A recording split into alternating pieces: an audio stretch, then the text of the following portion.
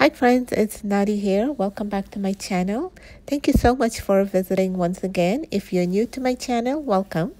Today I'm sharing my recipe on how to make vermicelli cake, and this is a very popular dessert in the Caribbean.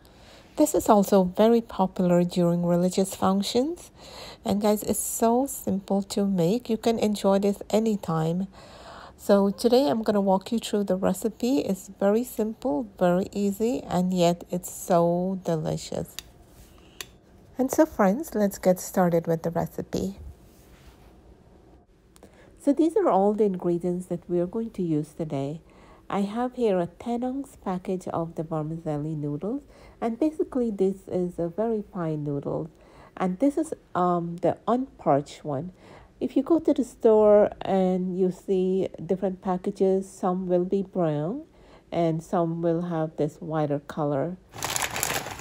I have here 2 carnation milk, half a cup of condensed milk, and the condensed milk we're going to use to sweeten it, so we're not adding sugar. So this will vary. Like if you need it sweeter, you're going to add more condensed milk. I have a cup of whole milk, and I'm going to start out by using 1 cup of water. In here I have some raisins and some chopped cherries, and these are optional, especially raisin, because I know a lot of people don't like raisins. I for one don't like it, but my husband loves it, so I'm just gonna go with his preference today.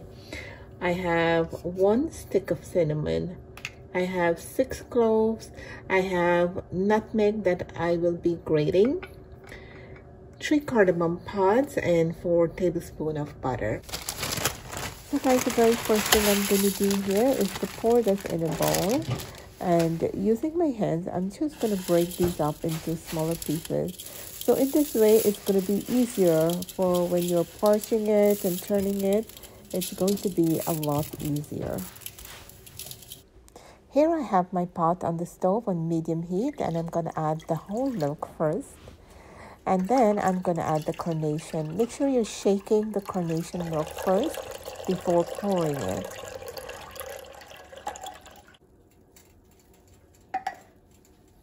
Now I'm going to go ahead and add my cardamom pod.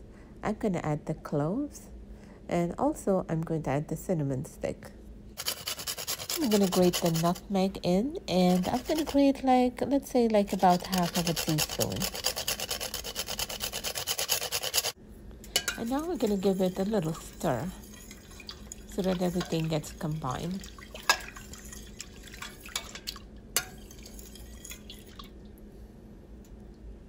I'm now going to add the condensed milk, and this is half a cup, and I'm going to also add another 1/4 of a cup.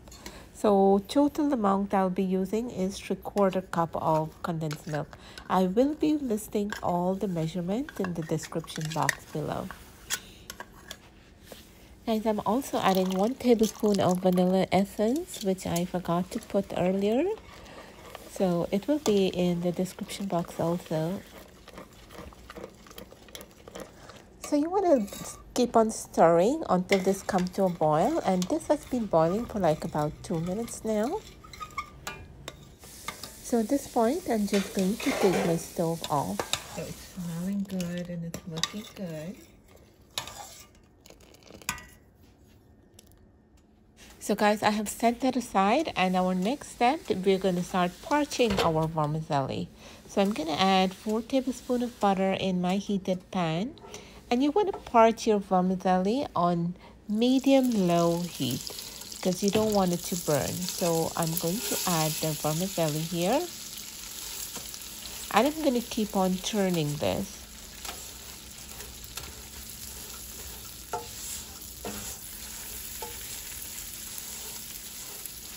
You want to be parching this until it becomes a nice brown color.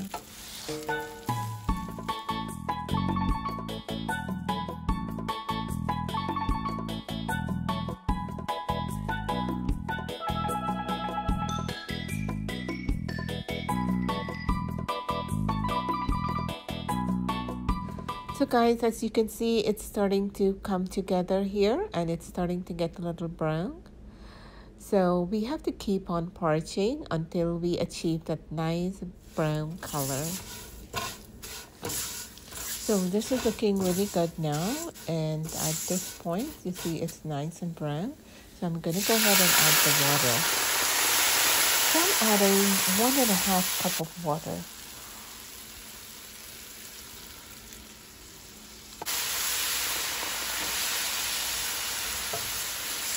So my stove is still on medium-low, and I'm going to let this soften up a little bit with the water, and then I'm going to add the milk mixture to it. So guys, it has been like about 6 minutes, and my vermicelli has softened up a bit. It's like halfway cooked, and all the water has evaporated. So now I'm going to go ahead and add the milk mixture. I'm going to use a strainer, and I'm going to strain the mixture.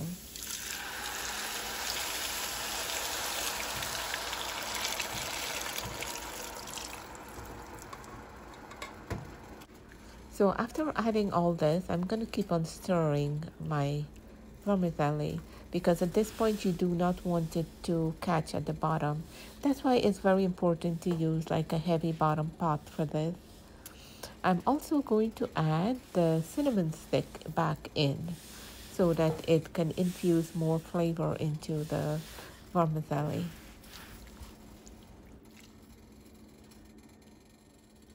And so guys, yes, we are going to keep on stirring on medium heat. And we're going to do this until it thickens up nicely.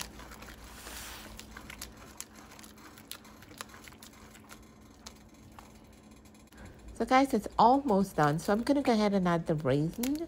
So, it's still liquidy. So we want to get this down to a more thicker consistency.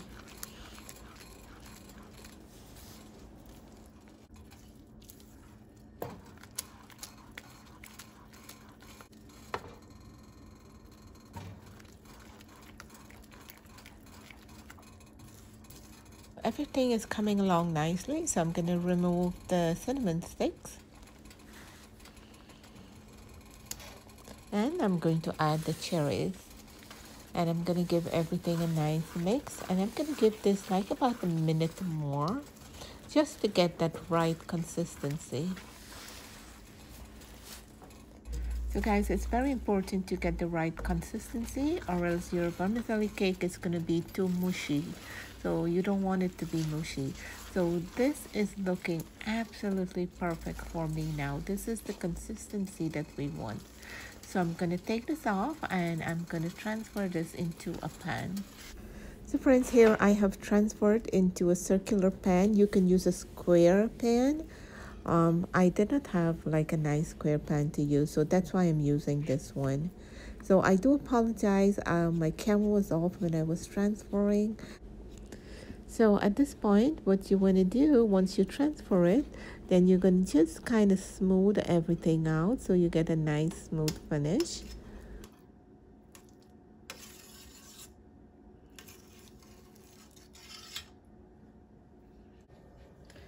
So guys, it has been cooling for about an hour.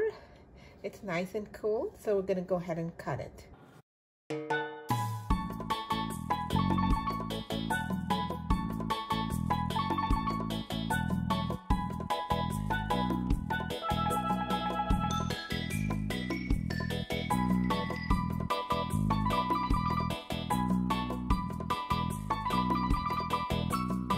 So friends, let's see what it looks like on the inside.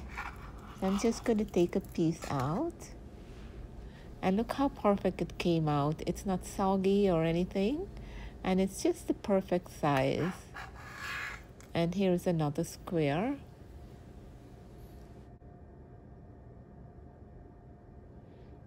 So friends, I think this came out beautifully. Everything came out so nice. And let's give it a taste. The moment we've been waiting for. It's really, guys, this is so yummy. So friends, if you like this recipe, do give it a thumbs up. Don't forget to subscribe, and I will catch you in my other video. Thank you so much for watching. Take care now. Bye bye.